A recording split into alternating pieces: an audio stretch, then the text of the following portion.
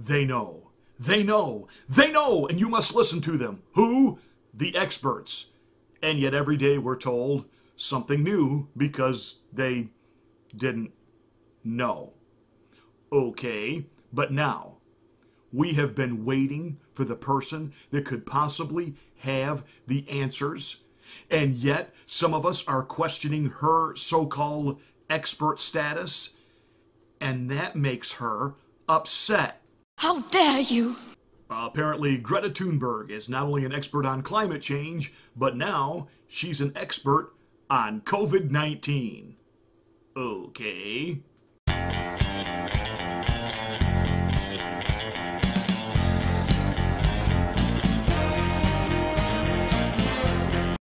Well, apparently Greta's been feeling a little left out. It's tough to be a child star when you grow up and the cuteness wears off and nobody then is interested in seeing you be cute anymore because, well, you're not a child star anymore.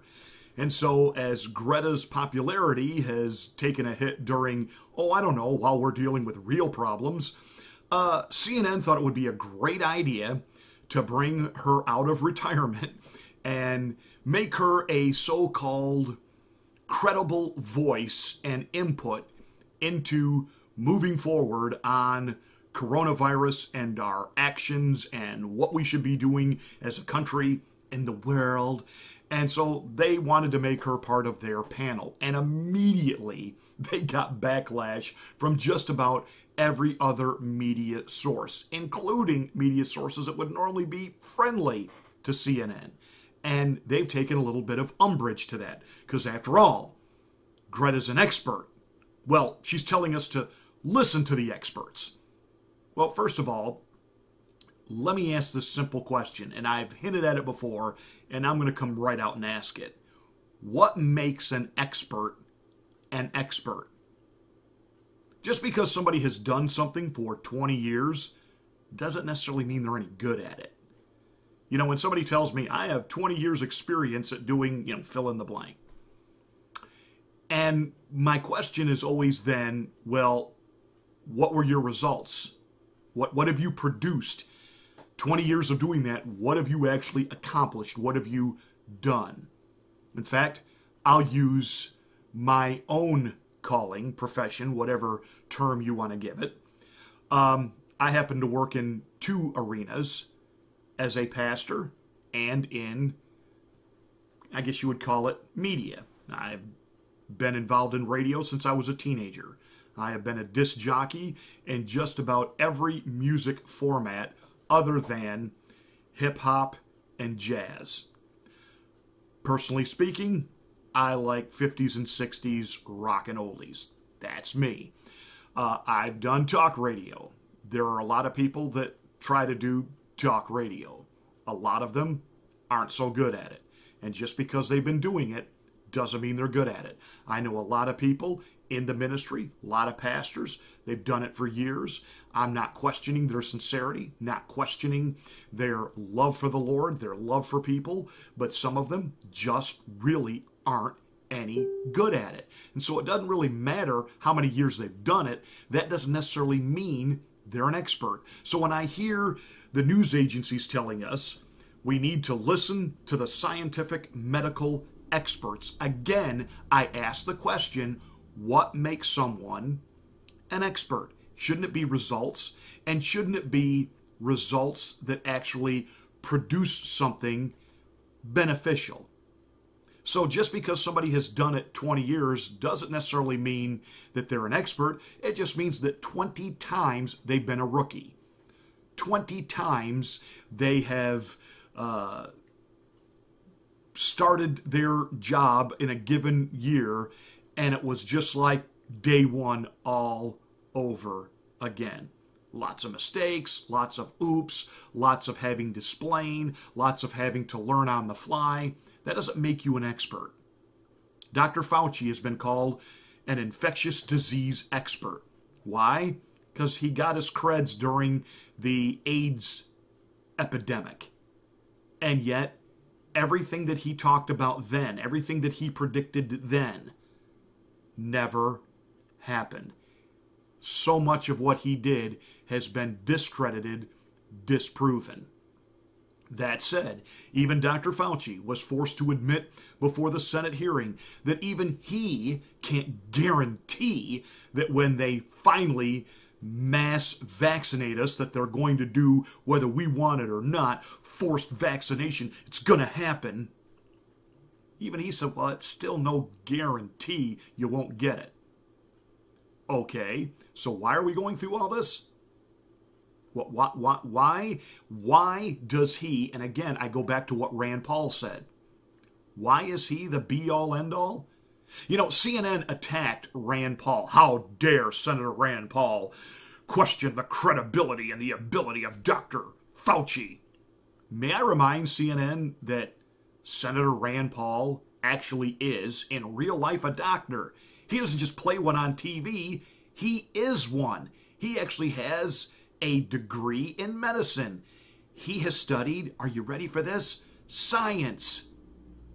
Oh, but because his conclusions are different than Dr. Fauci automatically becomes the expert. And that was the point that Rand Paul was trying to raise. What about these other medical professionals, these other experts, these doctors who are working even right now on the front lines, actually treating people? Dr. Fauci's not. He's sitting in his office and in his lab with his team of little scientists, and they are looking at data, and they are looking at models, and they are talking about this, and they are talking about that, and basically, they don't want a runny nose left on the planet. Okay? But that's not even remotely reality.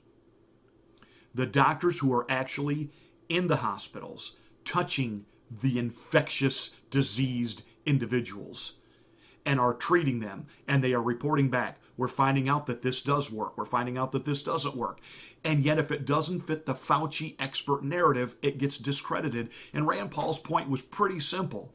Hey, since you keep admitting, Dr. Fauci, that we're still learning, we still don't know, Mr. Expert, we still don't know, then shouldn't we be hearing from more than just you? Shouldn't we get other experts involved and start piecing together what is working?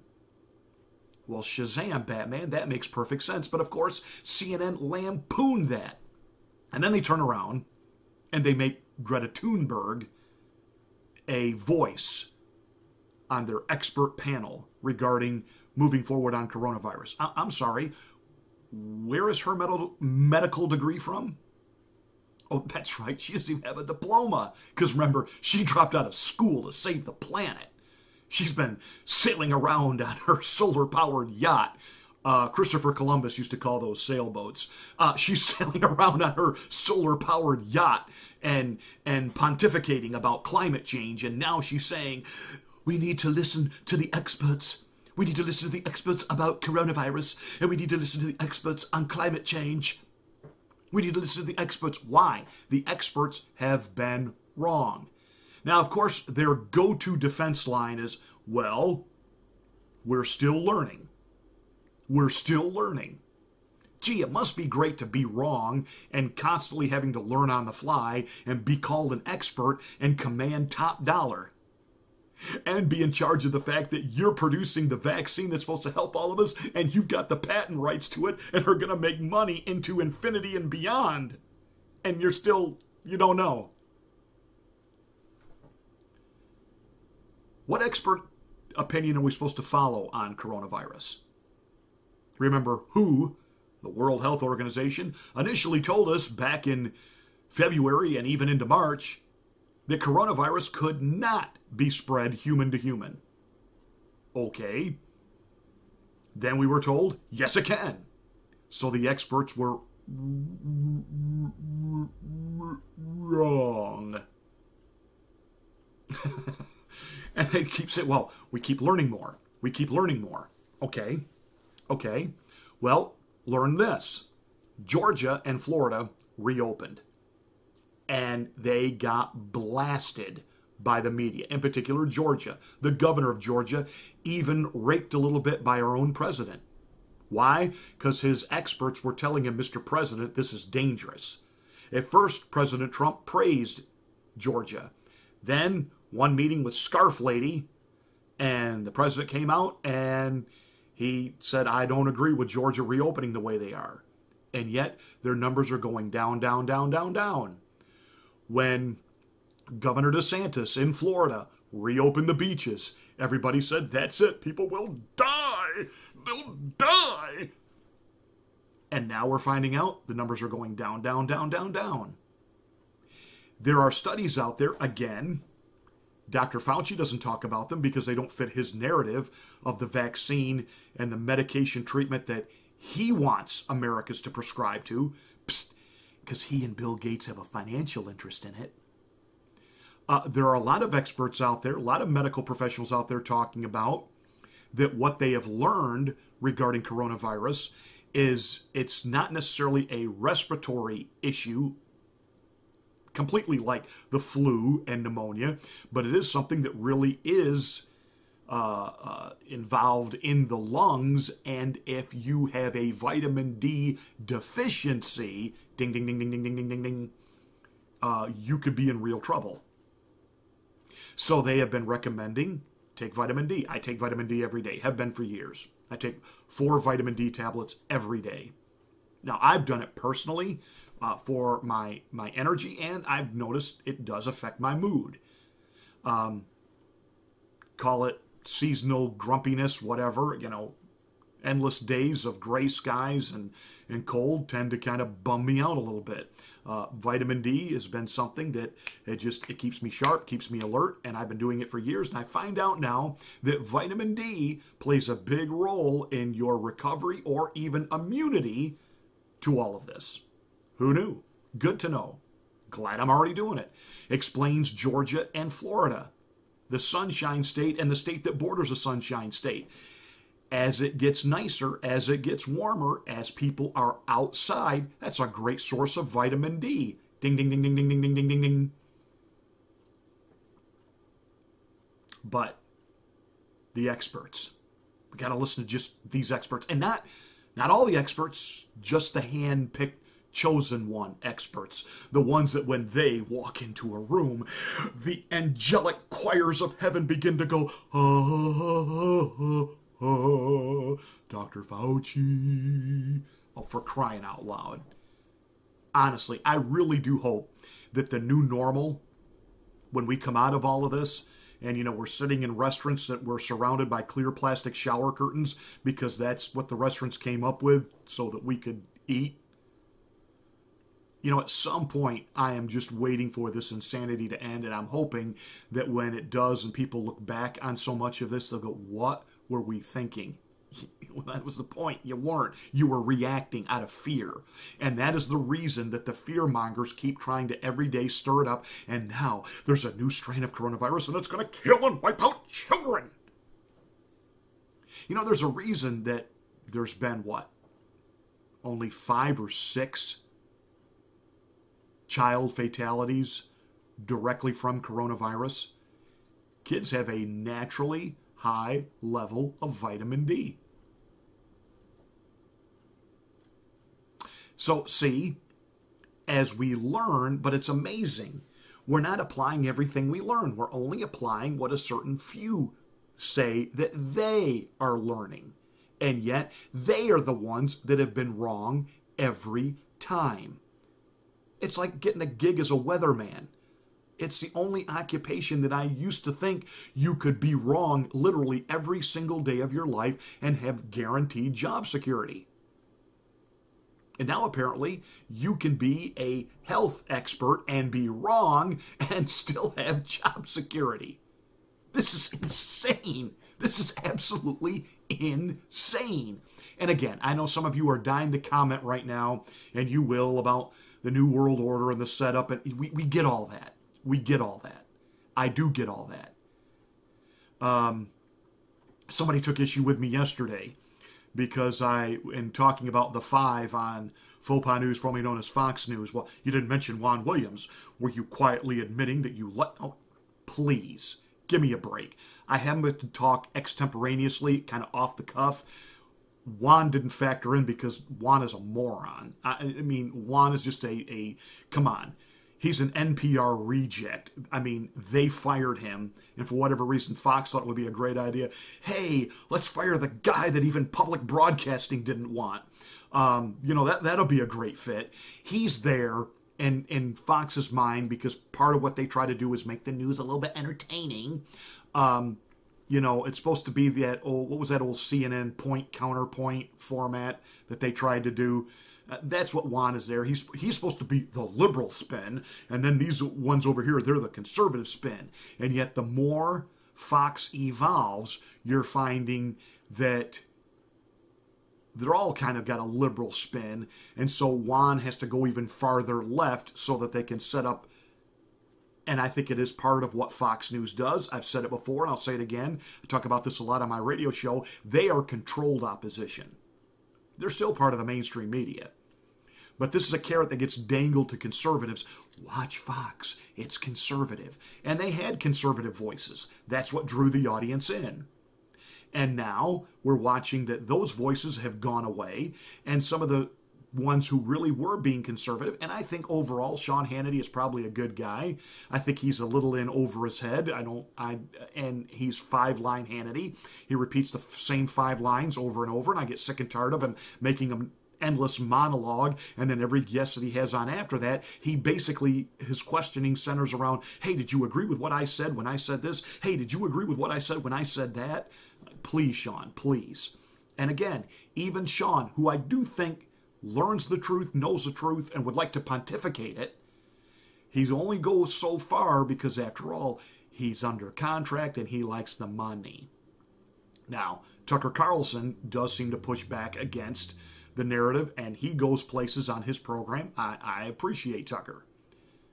That said, the rest of Fox News, it is really pretty much just mainstream media. It's very apparent that Fox overall disenchanted with the president, and those 5 clowns at 5. Sorry, I don't have time for that nonsense. I just don't. So don't make comments down there that you secretly like Juan Williams. Oh, please. No, what I like is the truth. What I like is the truth. And so as Fox News also plays into the narrative of the danger, we got to listen to the experts. Rah! Because again, which experts? Well, the hand-picked experts. Lewis Black, comedian, satirist, shall we say life observationist, if I just coined a new phrase, asked several years ago in one of his routines, is milk good for you or not? And it was like an awkward pause, and there was like nervous laughter, and he said, I rest my case. He said, when we were kids growing up, we were told, drink milk, drink milk, drink milk, it's good for you. Now we're told by the far left, especially those into climate change, we can't have farting cows. They're emitting greenhouse gases. We'll all die. And dairy's not good for you. Well, let's be real clear here. Yes, I am a Christian. And so the Bible does tend to affect my worldview on things. God gave us cows. God made the cows to give milk. We're to drink milk. It has calcium. It has vitamin D. It's good for you. Now, is too much of anything bad for you? Well, duh. But now, Edie Falco, who played Carmela Soprano on the TV show The Sopranos, she's all upset that Governor Cuomo is talking about giving a $25 million bailout to the dairy farmers of New York. And she said, don't do that. Don't. Tony, don't you be bailing out those dairy farmers. They need to convert. They need to do something else. They need to grow this. They need to grow that.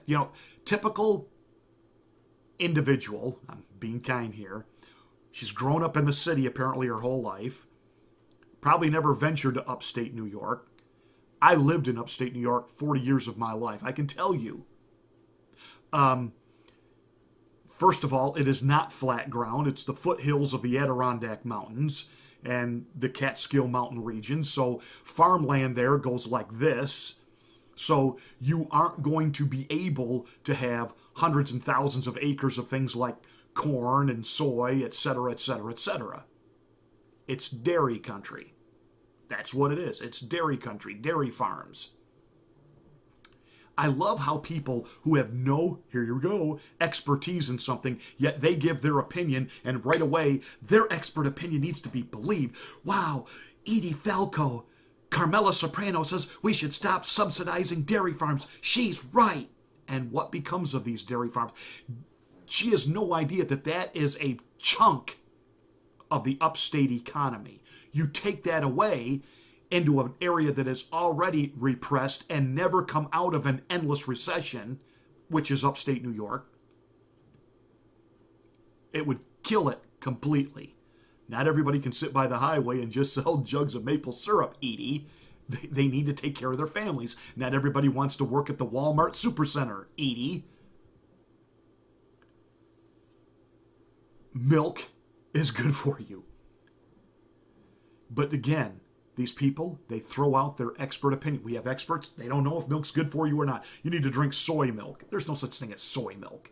Almond milk. There's no such thing as almond milk. It's almond juice. This is where I agree completely with Lewis Black. You don't milk an almond. You don't milk soy. See, again, experts told us we're killing the planet by taking trees down. We need to have plastic bags in our grocery stores to save the planet. And then, Shazam, Batman, now we're told, if you're going to be a green-friendly supermarket, stop using plastic bags. You're killing the planet. Paper or hemp? But again, this is the experts. This is the experts. Can't have plastic straws. I remember as a kid, we used to have the paper wax-coated straws, and then plastic became the thing. Okay. Plastic ones work really, really, really, really good. Paper-coated in wax, not so good. They just don't. They get soggy. They're nasty. And so every couple of years, these so-called experts, they change what they tell us. We're listening to people right now. The news narrative is, well, if we had had some cohesive type of leadership out of Washington and from the president, these states wouldn't be flailing and reopening and what to do, and it's the president's lack of failure. I seem to recall that the president had made it clear initially he was going to set the date for the national reopening of America. He wanted it to be Easter. And immediately governors pushed back, led by Governor Cuomo of the People's Republic of New York. Donald Trump is not a king. Yeah, and you're not a little czar dictator either, Cuomo. But the president came out and said, fine, we're going to provide a general list of guidelines of what states need to do in their reopening process, but each one of you states, each one of you governors, you know your state, your people, your regions better than we do. You go ahead and manage it. You know, poor president, he's darned if he does and darned if he doesn't. Damn. But again, the experts. And now Greta Thunberg, the girl who doesn't even have a high school diploma because she's a high school dropout. She's an expert. She's an expert on climate change. She's an expert now on infectious disease, and she's telling us to listen to other experts. Well, I hope the experts that she is challenging us to listen to are actually expert at something. And they haven't gotten there like a Fauci because they have some political clout. They have played the game. They have done the one hand washes the other. They have lived off of federal grants, tax dollars, and now they are about to privately profit by putting their names to the vaccines which are a-coming. And don't worry about the vitamin D. Don't you listen to these guys on YouTube. They're not expert. But Greta is. Give me a break. Hey, thanks so much for watching. I hope that you got something out of this. Give us a thumbs up and a like. Spread this on your social media platforms. Who knows? We might be considered infectious. You might have to wear a mask over your ears to listen. But that said, Please subscribe to the channel. Check your subscription status. Sometimes YouTube does pull it, whether you realize it or not.